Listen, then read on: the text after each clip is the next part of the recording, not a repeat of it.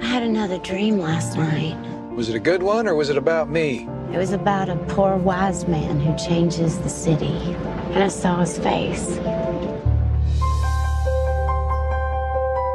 Man, am I glad you guys showed up. Debbie, I got a sales call at 6:30. I got to drop off contracts north of town. No, you don't. Is there any infectious diseases floating around this place I should know about? Martin told me about your friend. If you don't tell Debbie, I will. We've been married 19 years. We don't share the same life. We don't share anything. You can leave. You choose.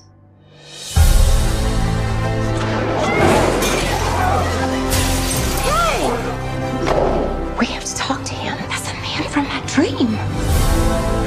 What's your name? You don't need to know my name. Well, I'd like to know your name.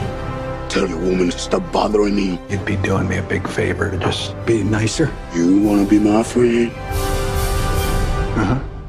Well, I'm gonna have to think about that. Where you from? After I died, the man put me up in a little shack.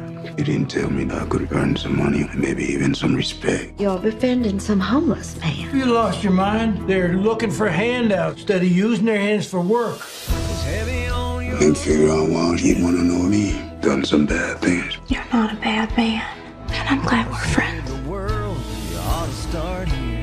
Pretty sexy what you did today. Hanging out with a homeless guy? How was it? Actually, it was kind of amazing. Some things you need to know about Miss Debbie. She's the only person to love you enough not to give up. I love you, Ronnie Ray.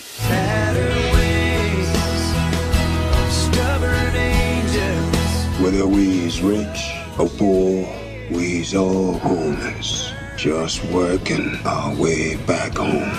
Denver changed everything. Our lives together would never be this beautiful.